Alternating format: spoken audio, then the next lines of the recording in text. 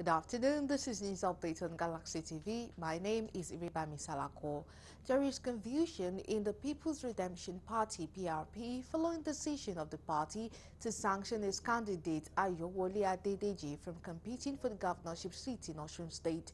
The directive is coming barely 24 hours to the time electorate in the state will decide who would lead them for another 4 years.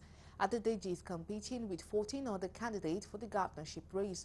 The National Secretary of PRP, Tunde Ali, in a statement issued and made available to the media, directed the governorship candidate of the party in Osun State to withdraw from the race.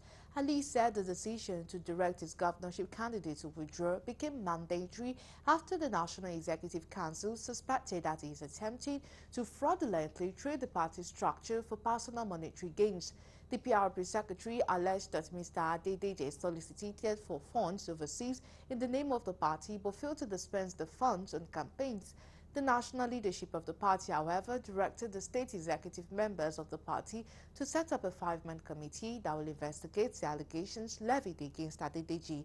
In a swift reaction, Mr. Adedeji said he's still in the race. Contrary to the national secretary's claim, Mr. Adedeji explained that the reason the party wants him to withdraw from the race was because he refused to give 500,000 as bribe to the secretary. He described the party leadership as corrupt people and thieves who want to swindle him. Mr. Adedeji called on the electorate in the state to ignore any information emanating from the party based on his withdrawal from the governorship race.